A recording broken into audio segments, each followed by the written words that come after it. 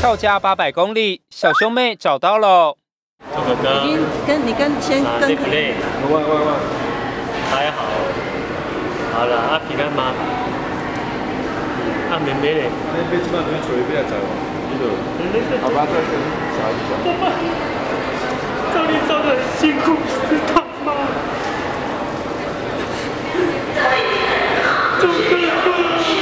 周爸爸接到警方转来儿女的电话，当场掩面痛哭。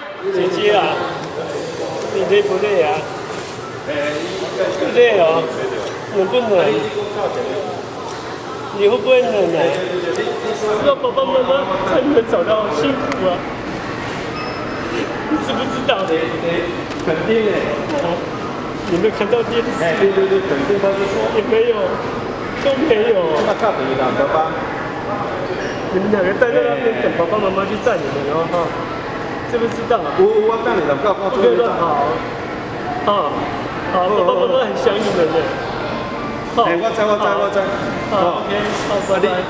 云林这对14岁及8岁的周姓小兄妹，上周五离家后失去联系，焦急的父母前天哭断肠，透过立委召开记者会，协寻这对儿女。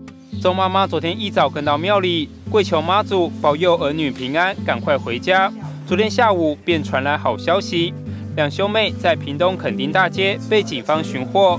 周爸爸得知消息，立刻开车直奔垦丁接儿女，让这次兄妹流浪记画下温馨句点。上周五，小兄妹告诉阿嬷要到安亲班，但离家后却展开背包之旅。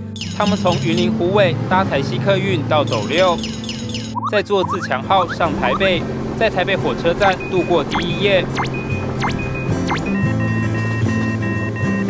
上周六清晨，他们搭乘太鲁阁号前往花莲，在火车站附近游玩一天。周日凌晨，他们再搭莒光号继续往南走，在台东转搭自强号到屏东火车站，之后坐上国光号到恒春。再由好心妇人再往垦丁，这趟翘家之旅超过800公里。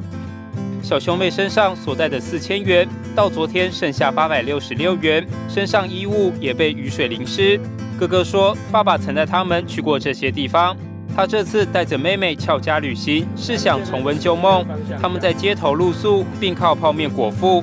他们还计划到高雄的义大游乐世界玩。动新闻，下次要找爸妈一起环岛报道。